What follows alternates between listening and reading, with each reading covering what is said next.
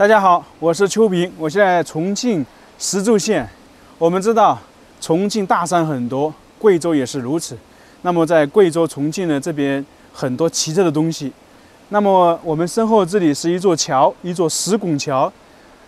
外表看起来这座桥非常普通，但是呢有一个独特的就是在这座桥下面有一把宝剑挂在桥下面，也就是说放了几百年。桥下面放宝剑，这个肯定是有特殊含义的。很多人呢没见过，我也是第一次见了。但是在网上看资料，能够看到贵州也有，那重庆也有。我刚才问了一下当地的村民，不光这座桥有，在附近的一些其他的桥也有。那只不过呢，有些可能损毁了，有些呢可能被盗了。但是这一座桥呢，它那个桥保存完好，那把宝剑也保存完好。我们现在就去看一下那个宝剑到底是长什么样子的，确实与众不同啊，还是第一次看到真实的例子。哇，你这是现在在晒，这个是酸菜哦，拿来做干菜，干菜是吧？啊，哦，您住在这里几十年了？我土生土长都是这里。这个桥大概有多少年了？2000多年。2000多年啊，非常凑巧，刚来到这个地方就碰到一位当地的村民在这里。他已经70多岁了，他跟我们说，他从小到大都是在这里生活，已经70多年了。他向我们说，这座桥已经有2000多年的历史。当然，我是有点不太相信，因为从我们可以看到那个桥呢，绝对是没有的，可能只有几百年。这位老爷爷向我们介绍，经常有专家学者，还有一些游客来这里观赏这座桥，看这座桥下的宝剑。也有人想把桥下的宝剑拿走，但是最终呢都没有成功。为什么？等一下我们再说一说。宝剑就在这个桥下面，万寿桥3个字。为什么叫万寿桥呢？给大家说一个简单的啊，因为这个桥是属于清朝乾隆年间建立的。那么当时有一个人物，大家应该都知道，就是甄嬛呐，她比较长寿，包括乾隆也比较长寿。当时古代呢，皇帝或者是说太后那些人过生日了，叫万寿节一样的。那么自然而然，全国各个地方呢，为了庆祝他过生日，就把这个桥叫做万寿桥，是这么由来的。我们可以看到，它这个桥从下面到底部的话，有十几米高。那么证明以前这个地方水流可能是比较急，大家猜想是不是？这是一个石拱桥，有点像赵州桥吧。这座桥看起来普普通通的，但是呢，已经有200多年的历史。我们现在看这条河流中的水是非常小的，但是在几百年前可不是。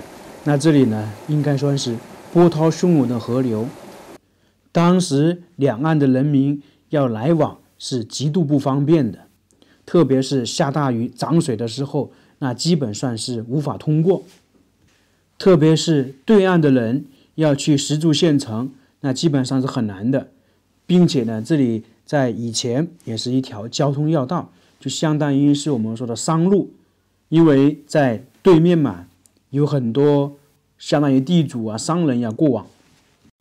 那么为了过往方便，那肯定需要建桥。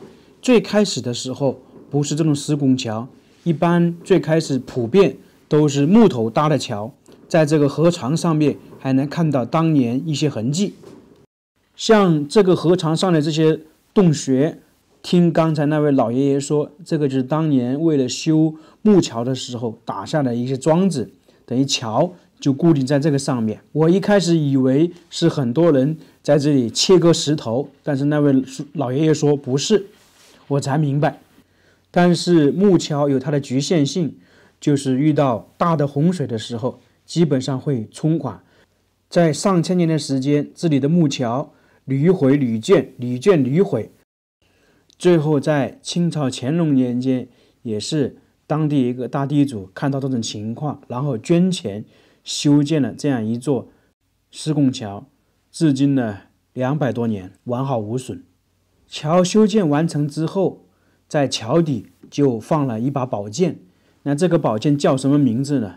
普遍在桥下放宝剑的，一般都是叫做斩龙剑，因为在古代嘛，有洪水的地方就是有龙在这里兴风作浪，这是传说。还真别说，自从这个桥建成之后，并且在下面放了一把宝剑，那这个地方不管再刮风下雨，洪水呢都没有进过这个桥，这个桥呢一直完好无损，成了这里的一个交通要道，一个非常重要的桥梁，也算是一个亮丽的风景线。大家说神不神奇？那既然有这样神奇的事情发生，有没有人来考证呢？那肯定少不了专家学者来验证有这个神奇的存在。那在很早之前，有一些所谓的专家学者就来到这个地方，想把这个宝剑取下来。当时他们采用了什么方法呢？按照当地村民的说法，当时就是一些所谓的专家学者在桥下面像堆积木一样的放了一个梯子一样的，慢慢到桥的顶部，就把这个宝剑拿下来。结果出现了让人意外的一幕，就是说宝剑取下来之后，走到岸边的时候，那个人摔倒了，并且呢，这里呢马上就天黑了。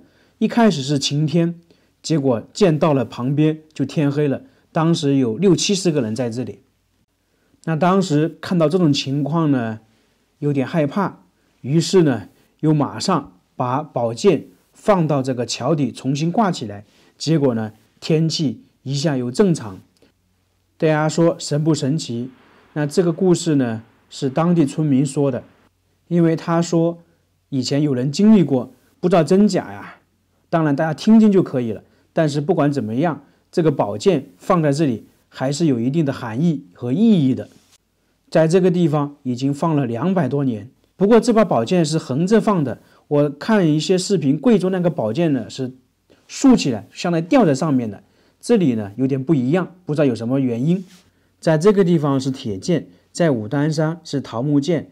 那这把宝剑在这里存放了200多年，一直挂在这里。有没有人想打他的主意呢？就是我们说的想要偷走它。其实呢，一般是没有人这么干的。为什么？第一点，这把宝剑是在这个桥底下面，你要拿走的话非常不方便，必须从河面上累积东西才能拿到。可能很多人会说从上面掉下来，因为现在是有亭子，那么在建这个桥的时候可能是没有的。因为附近一直居住有人，你如果弄的话会被人发现。还有一点就是说，这把宝剑是铁制作的，一般没有太大的价值，所以自然而然的话，没有人能够打他的主意。只有一些所谓的专家学者想把这把宝剑拿去验证到底是什么样的材质，或者有什么说法，但是呢，最终没有成功，就还是把它放在这里，物归原主一样的。所以关于这把斩龙剑的故事传说就是这个样子，大家觉得是不是很神奇？